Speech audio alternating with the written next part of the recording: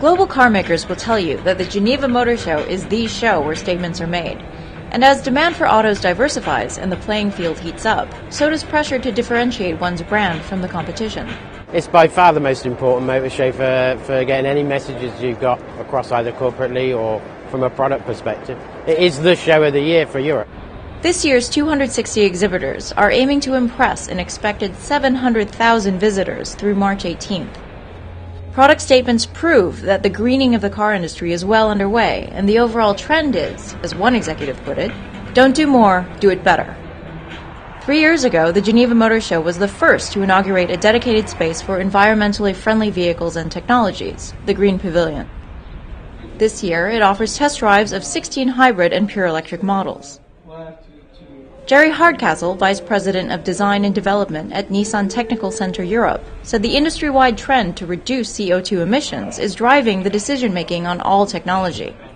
The challenge is finding the right mix. Now we've got hybrid, plug-in hybrids coming, electric vehicles. In the future, we're probably looking at fuel cell technology.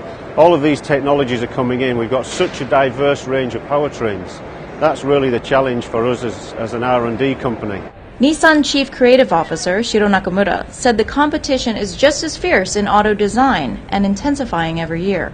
Design is becoming very, very competitive. Every company is pushing design in front of brand expression. Design is becoming really brand expression. So every car company looking for establish their brand by design. It's good for customer. British motoring journalist George Fowler said Nissan is on the right track with its new Invitation concept, a next-generation hatchback which promises class-leading fuel efficiency. But if this is the future, bring it on. It's brilliant. The interior is fantastic. It's the kind of car you get in and you think, I really like this. It's a warming car. It's bristling with technology. And the best thing about it is, this is not a concept car. This is the real thing. This is going to be built in Sunderland, another 2,000 jobs for British workers. It's good news for UK.